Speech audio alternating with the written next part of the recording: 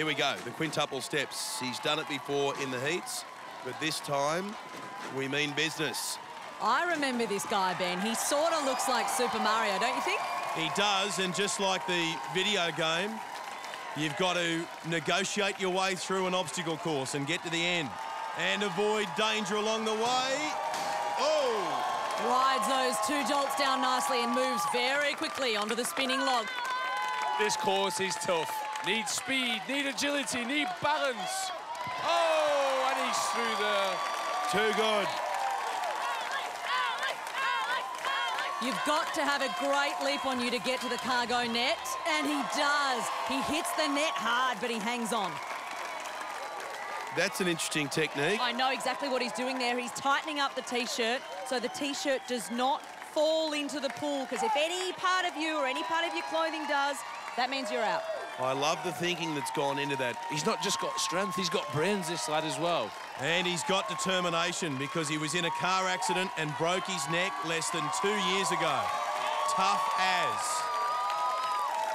This guy is really good. He's light and he's strong. He's also got awesome core strength, and that's going to come into play on the tyre swing.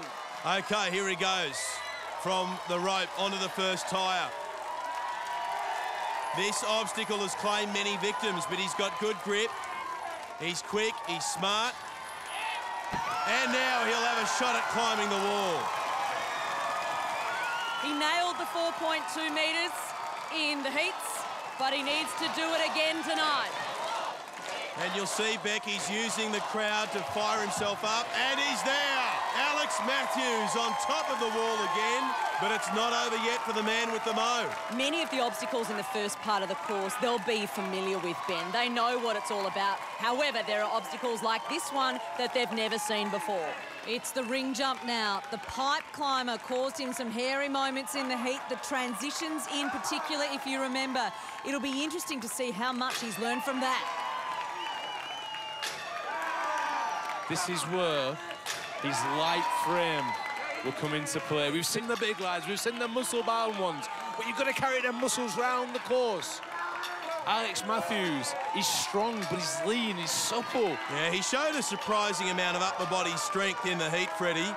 He's going to need it on this transition.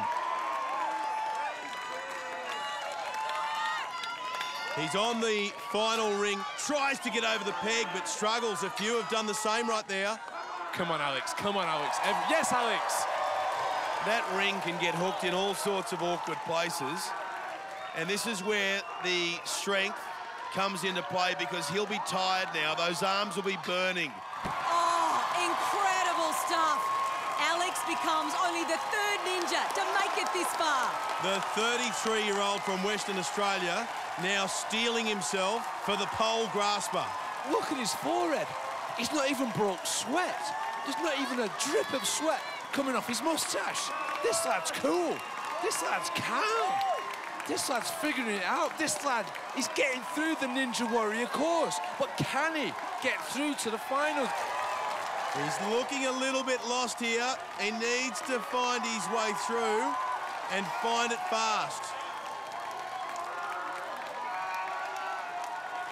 2 more poles to grasp, and then you're back on dry land. He's straining a little bit, but if he can just complete this without falling into the water, Alex Matthews is going to get a shot at the chimney climb. Push back, push back, push back! And he will. And every muscle will be aching, begging for him to stop. He needs one last big effort. The crowd up on its feet, cheering him on. Come on, Alex.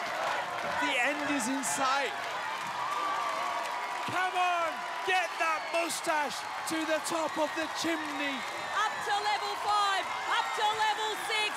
Using his shoulders, using his legs, using his feet. He's up there. He's done it. Hits the buzzer.